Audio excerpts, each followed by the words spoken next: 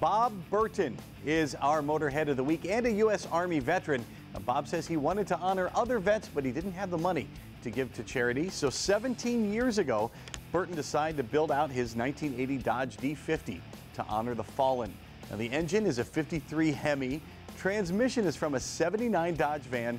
Side mirrors from an 86 Escort. Seats from a bass boat. That's my favorite part. Rear end from an old F-150, and the wing courtesy of a Peterbilt truck and an S10 Blazer.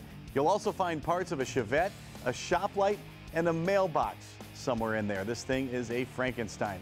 You know, I love the pins on the dash too. Those were his dad's from 47 years of combined service in the Navy and as a policeman. Now, you don't have to have a collector or classic car to be our Motorhead of the Week. You just have to love cars. Send us a note at motorheadgarage.tv. A special thanks to Bob Burton and all those who served our country. And we wanted to thank you, the viewer, for tuning in to Motorhead Garage, presented by DragonfireTools.com. We'll see you again next week.